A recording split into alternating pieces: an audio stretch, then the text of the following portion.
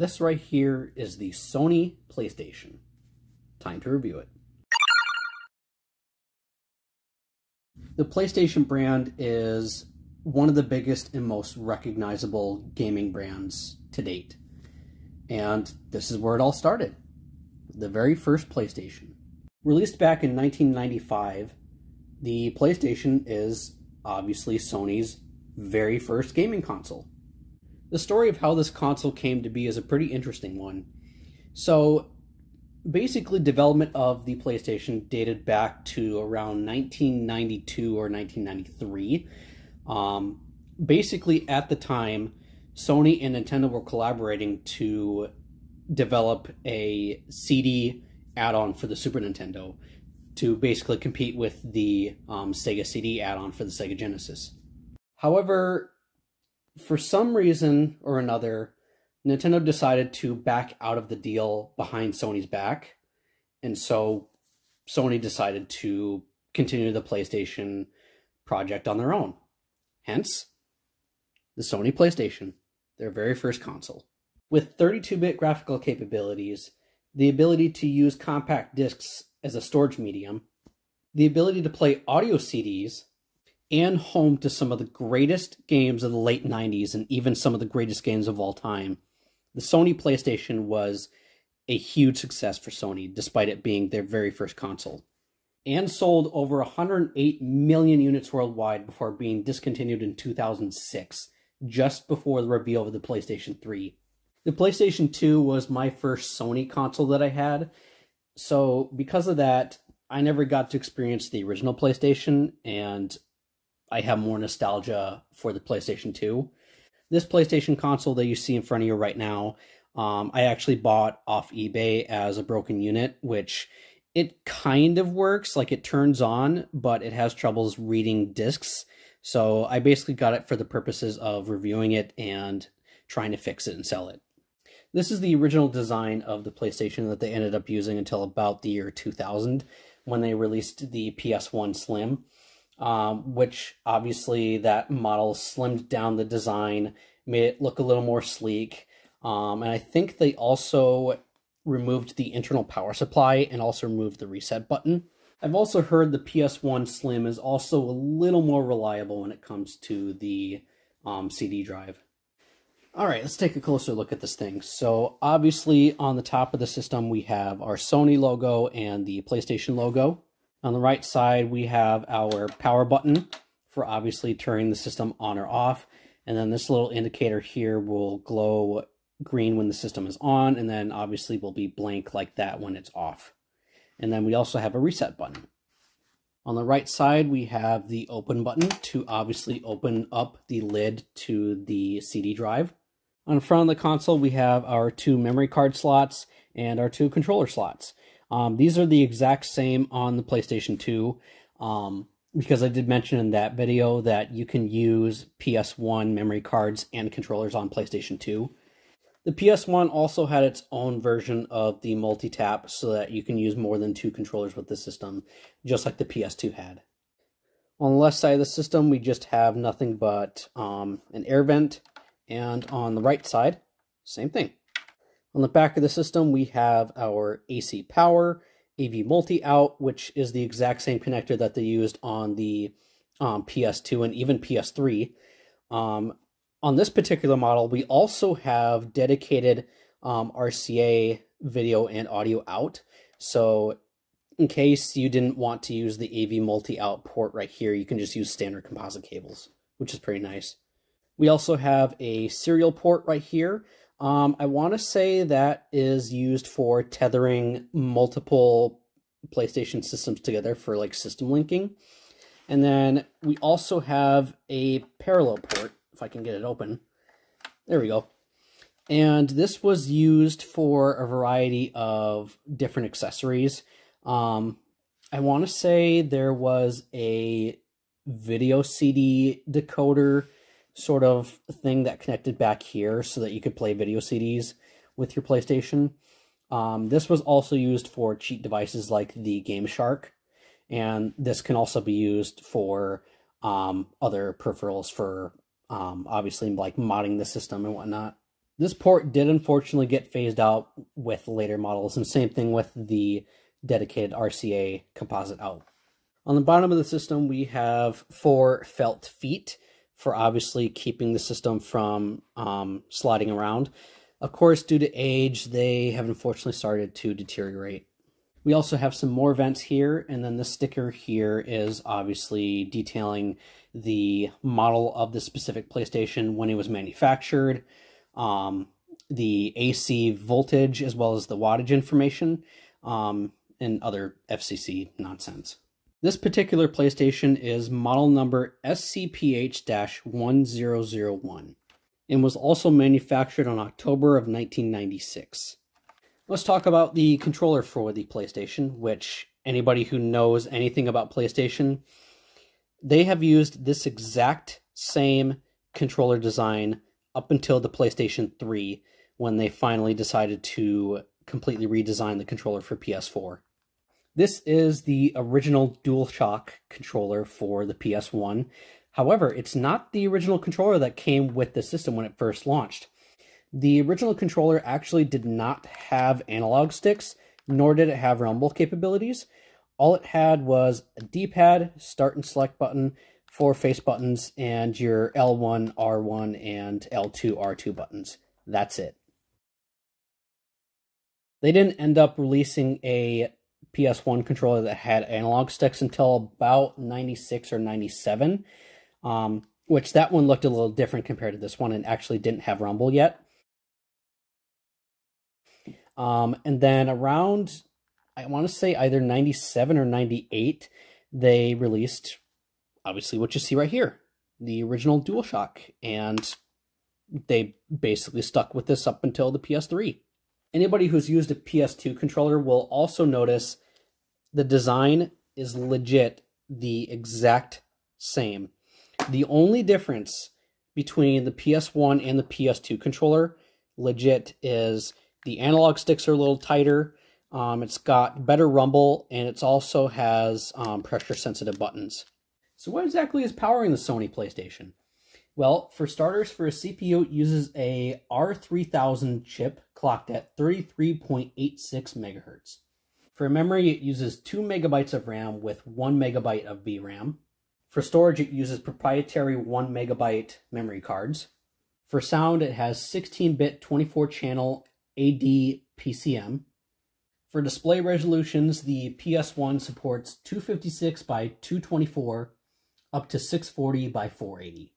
For video outputs, the PS1 supports RF, composite, S-Video, and RGB SCART. And finally, the original design of the PlayStation measures in at 2.5 by 10.75 by 7.5 inches and weighs approximately 3.2 pounds. All right, let's plug this thing in and see it in action. Now, just to let you know, I literally don't have any PS1 games of my own in my collection, so I'm going to have to rely on my PS1 emulator from my Raspberry Pi to show off gameplay. So just keep that in mind, but it'll literally look the exact same as if I was playing it on the actual console itself. Plus, even if I had any physical PlayStation games, they won't play on this because this thing has some weird CD reading issues. All right, we got everything all plugged in. Here we go.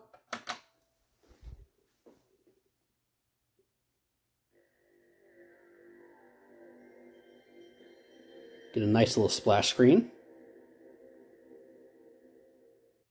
And here's the main menu of the PS1. The design of the main menu depends upon which model of PS1 that you have, which this one in particular has a pretty early BIOS. Later PS1 models, basically it's the exact same main menu under the hood, but aesthetically it just looks a little differently. All right, so we got 2 options here. We have memory card management, which is obviously what it sounds like. We can go in here and manage any save files that we have on our memory card, which obviously it looks like we don't have any data. And then the second option here is the CD player, which is obviously used to play audio CDs. All right, let's show off some gameplay. The graphical capabilities of the PS1 was pretty impressive back then. However, nowadays, it has certainly aged. Some games hold up better than others. Right now I'm playing NASCAR Thunder 2003, and it looks fairly decent for the system. But yeah, you can definitely see the 32-bit primitive 3D graphics here. The PS1 did have a few 2D titles, like X-Men Children of the Atom here, for example. And most of those 2D games do hold up a little better compared to the 3D ones. However, what I have noticed is the PS1, in terms of these sprite-based 2D games, it doesn't handle 2D sprite games as well as the Sega Saturn, because, you know, the Sega Saturn actually had like dedicated 2D hardware in it, where the PS1 doesn't. So while the game looks pretty good for the system, there are some missing frames of animation for the 2D sprites, and sometimes the system can struggle a little bit with the 2D sprites. So like, for example, I don't know if you can see it or not, since I'm recording at 30 FPS, but the game's running at 60 right now. But if there's a lot going on, then the system does tend to lag just a little bit. This is also a good time to bring up the controller because, well, obviously it's PlayStation. Every PlayStation controller is very, very functional. The buttons feel really nice and responsive. The D-pad's pretty good. The analog sticks are nice and responsive too, with barely any dead zone. Yeah, what can I say? It's responsive. It's a good controller, just like it should be. Something that does suck about PS1 games is the load times. Because the PS1 used a double-speed CD-ROM drive, that means load times were, well, pretty lengthy, as you can see right here.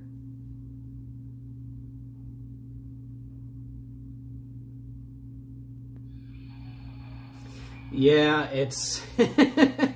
load times are not the strongest thing about the PS1. I have noticed when you play PS1 games on PS2 and PS3, you do have the ability to increase the disc's reading speed, which definitely helps things a lot. But yeah, playing on original hardware, you can definitely tell those load times can be quite lengthy. Because the PS1 used compact discs as its storage medium, that means FM games were pretty common on the system. And needless to say, these are some of those games that have not aged very well, to say the least.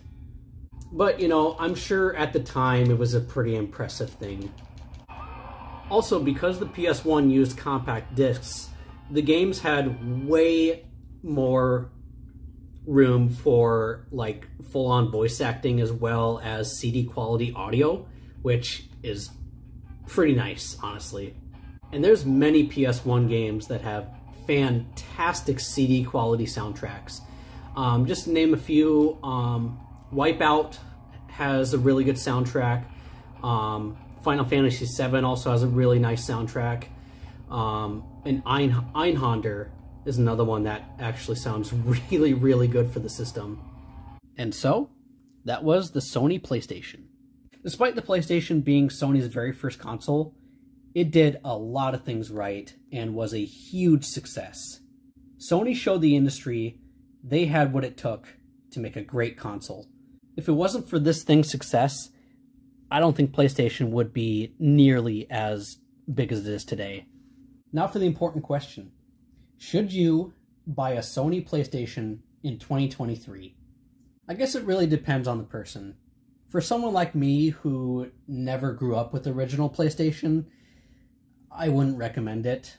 I would just either download the PS1 titles that are available on PSN or just use an emulator. But for those who grew up with one, then yeah, I would definitely recommend it. The consoles themselves are fairly affordable. And in terms of game prices, They can wildly vary. There's some games that are dirt cheap while others are ridiculously expensive.